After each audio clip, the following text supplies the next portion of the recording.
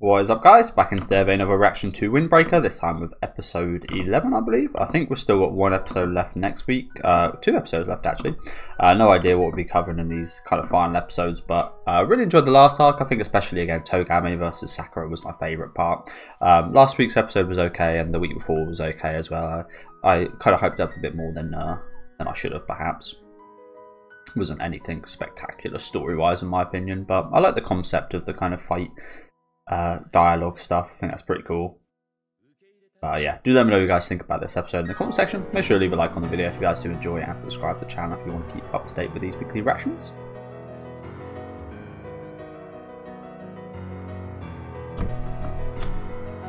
And I bet these guys feel rough now after the fights. Well, a few of them probably feel rough.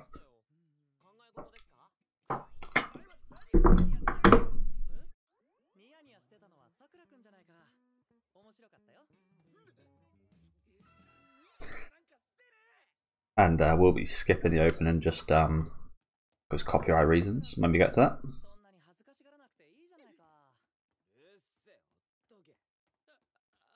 I'm not sure if there's like roles or like levels here or anything, but I feel like these guys should get like upgraded a bit, like respect wise, after their showings.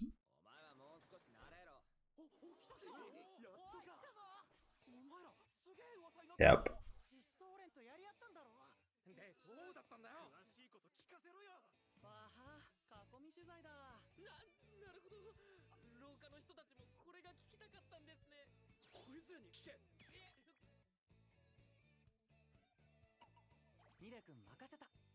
Oh yeah, to be fair, he's the one who's written it all down. He's got probably the most information on it all. Still a fair few pretty prominent looking characters in this class that we haven't explored at all yet, isn't there? Like this guy.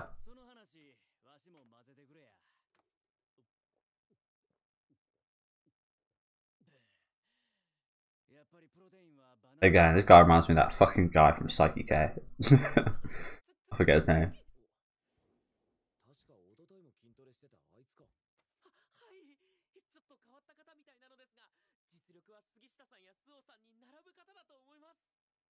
Really? I mean, he's probably very strong, as we see, but that doesn't always work out to fighting ability. And in some cases, it's very negative if you're like a bodybuilder, because your muscles take up so much power to like throw a punch, much more than like a skinny person. They actually best to play a waiting game with big people.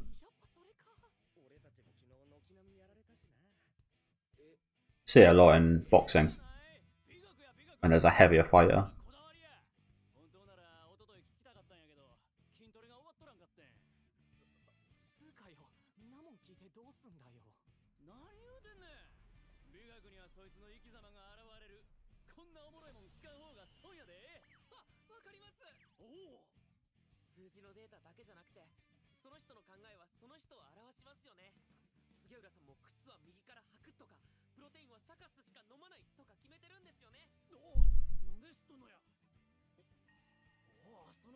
It's a small notebook for how much information, isn't it? I feel there should be a lot more pages in there.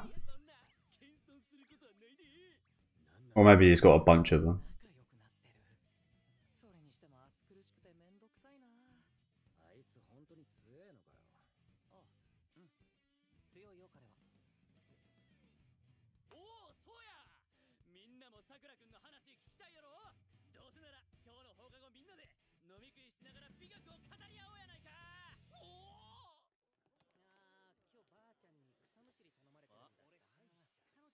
Oh dear.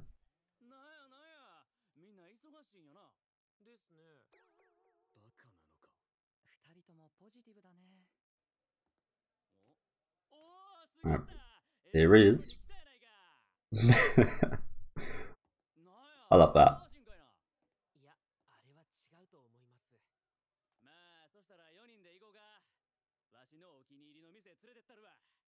Joy, excitement. Oh, it's too bright to look at.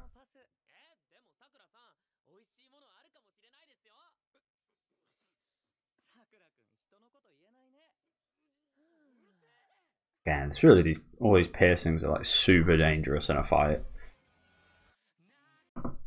It's very against the grain having loads of piercings and stuff like that, isn't it? So it makes sense for a delinquent. But again, surely if someone like just punches your lip and they like rip your piercing off, surely that's just like terrible. Maybe he likes the pain. You do see that a lot as well. A lot of people love the pain. That's why they get loads of tattoos and loads of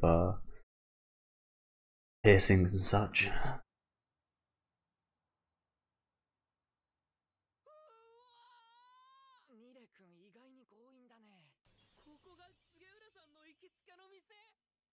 The Beast. Like a wrestling gym. Food place. Wrestling food place. Gym. I mean, it looked kind of like a gym.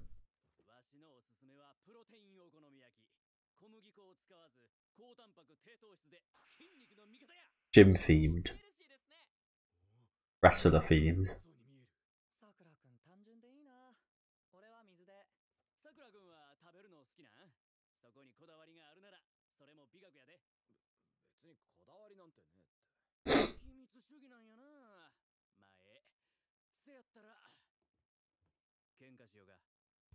Let's have a dialogue. Just an arm wrestle or something, do you reckon?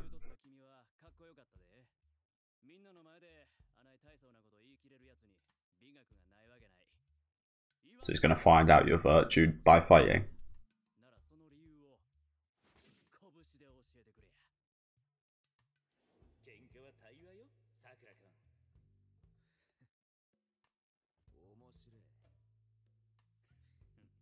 Yeah, are we going to do like an arm wrestle, or are we actually going to like full on fight?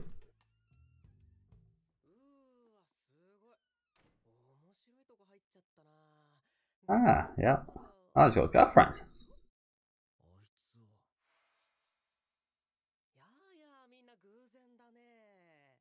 Was it though?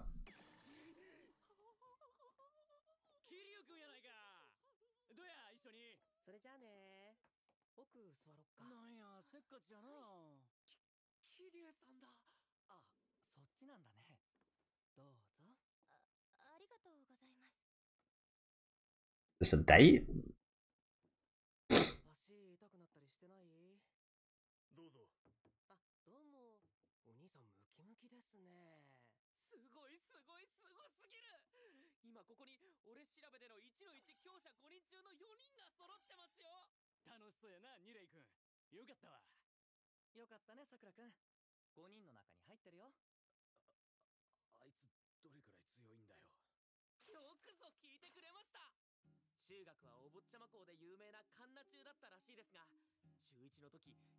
No way you look like that, right?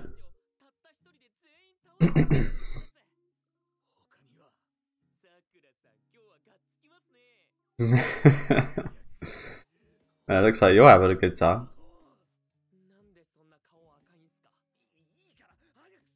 He's just wondering how jealous he should be, I think.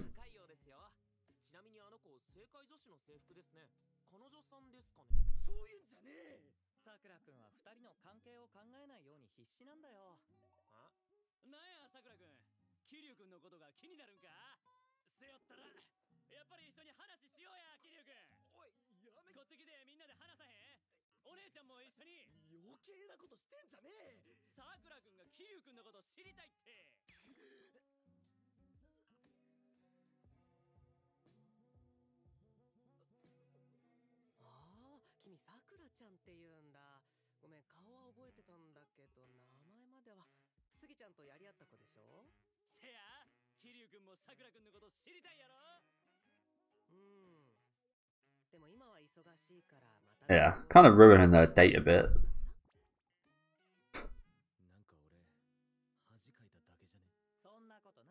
I mean, pretty weird place to take a date anyway, but... Ah, dear.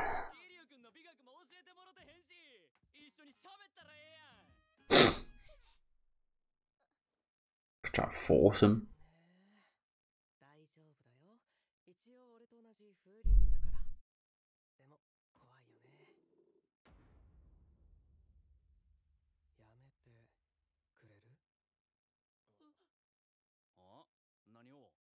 So forceful, bro.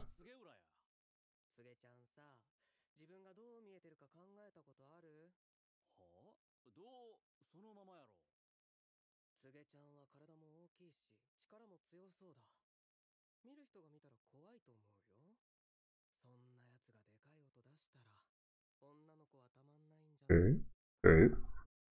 Again, I didn't learn any of this perception stuff till I became an adult as well, to be fair, so.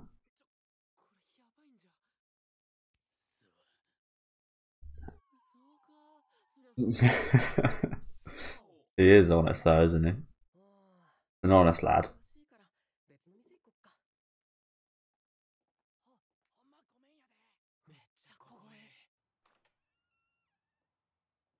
Why did this guy even come here then? He came here obviously on purpose. He overheard. He was wearing his earphones, but he overheard. Came here for a reason.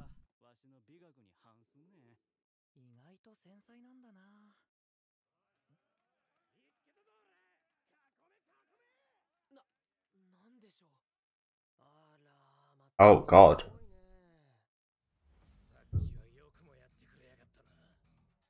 Is this why? Does he want to show off? He does look like a bit of a show off, honestly.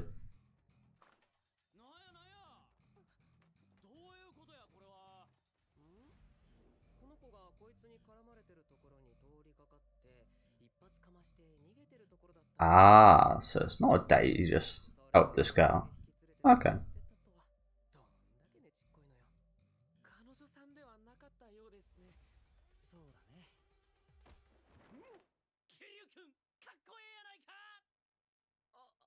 Makes sense why I should be scared a bit more as well. Can't imagine this is a fantastic place. I say that about everyone. It's not really a fantastic place for anyone to live. But it kind of is in the same way because these delinquents are actually quite nice. But obviously some of them, which would be most of them in a usual case, are delinquents, so.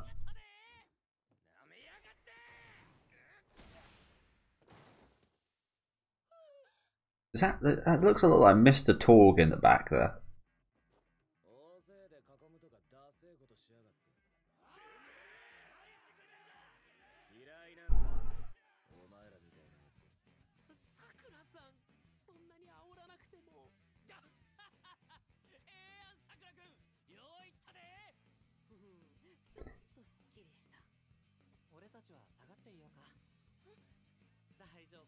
She kind of looks. I've never watched this, but that girl kind of looks like some. She looks very normal, if you know what I'm saying. She looks like a very classical design, but she looks like character from Burn the Witch. I haven't watched that at all.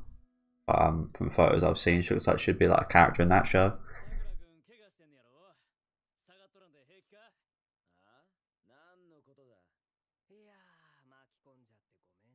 But you've done that on purpose, bro.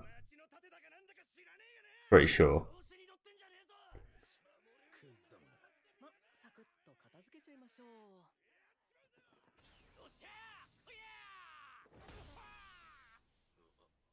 Really? That's it?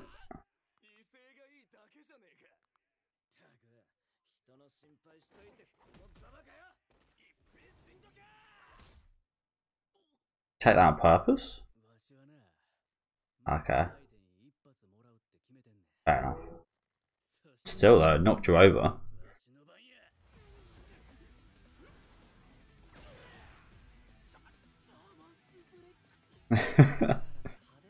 German Suplexu. Oh, that's the name of one of my favourite songs from Gintama. It's not the exact name. I forget the actual title because it's long as hell, but.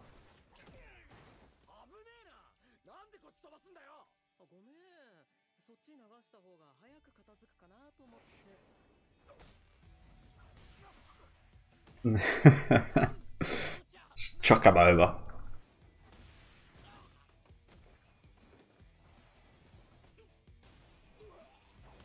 Damn. This bro's got some like fucking some kind of like abilities, bro.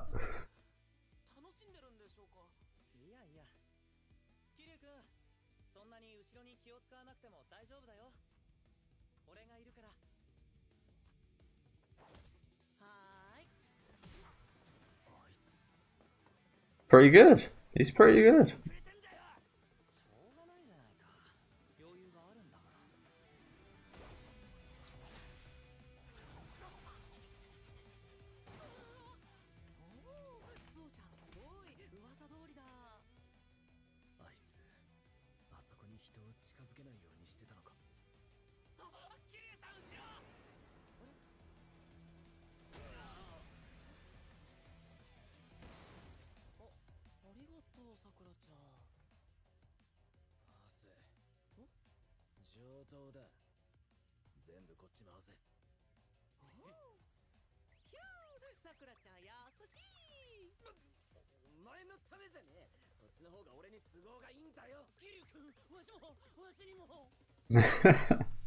Send some my way.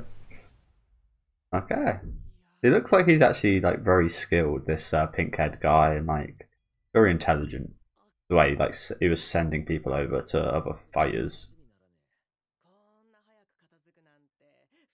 Also, he's got that very OP technique, like just bursting someone's chest and making them fly meters. It's kind of crazy.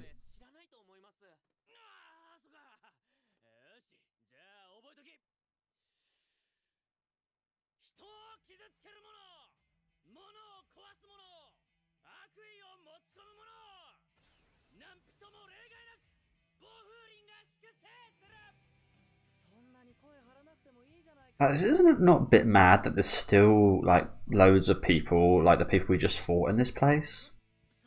Like, if you're this weak and shitty, you'd move out by now, right? Knowing that these both who are in delinquents are on your ass. That guy looks a bit like Subaru. A lot of very familiar looking characters today's episode. You know what? Probably quite accurately Subaru as well, in terms of what happened.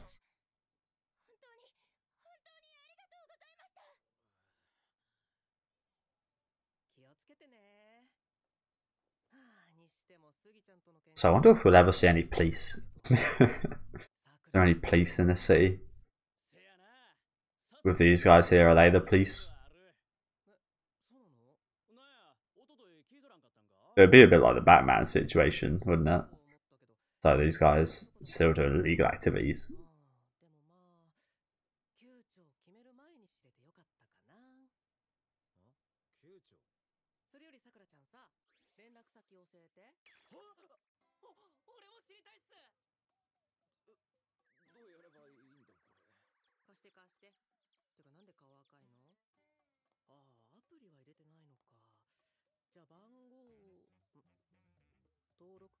Weather? What do you mean weather? Who's weather?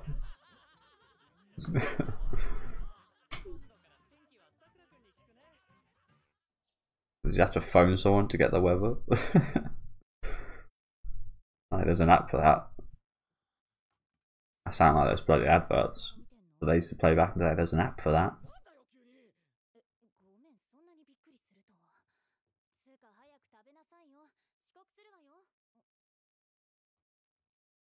Oh, he's got lots of little friends now.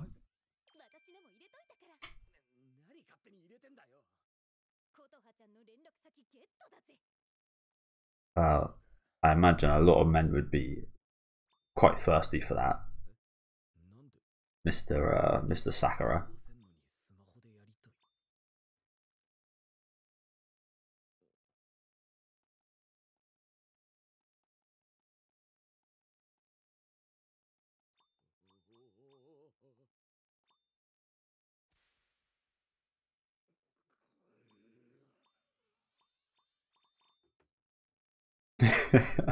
Good idea.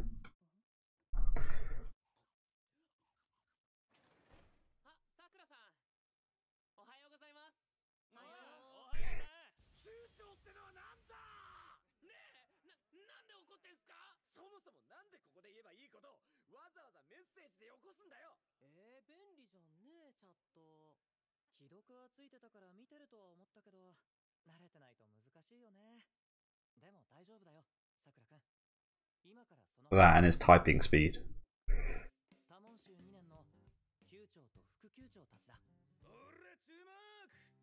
Oh god, we got a classic delinquent here. So these are captains. Oh, that's one lovely haircut from that guy.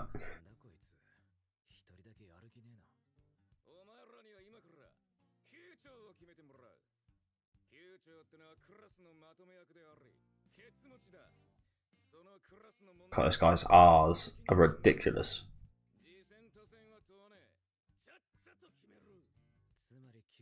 They added even more R's in the subtitles than he's actually saying.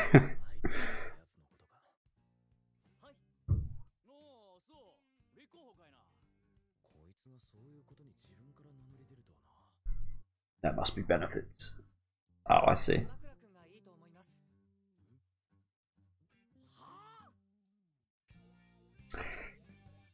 So what are they actually voting for here? I did miss the subtitle, apologies. Oh, so the captain, of course. Okay. So there is, I did mention earlier how I was thinking there might be like some kind of roles and to earn a bit more respect and such, and it looks like that is the case, and looks like Sakura's put a pretty damn good showing into to get I don't know what the word is, volunteered by Suho. We will just watch the ending here as well quickly. Yeah, pretty fun episode today actually. I like seeing a couple of the new, oh, I say new, a couple of the students from both Furin that we haven't seen before. Pretty good showing from both of them as well.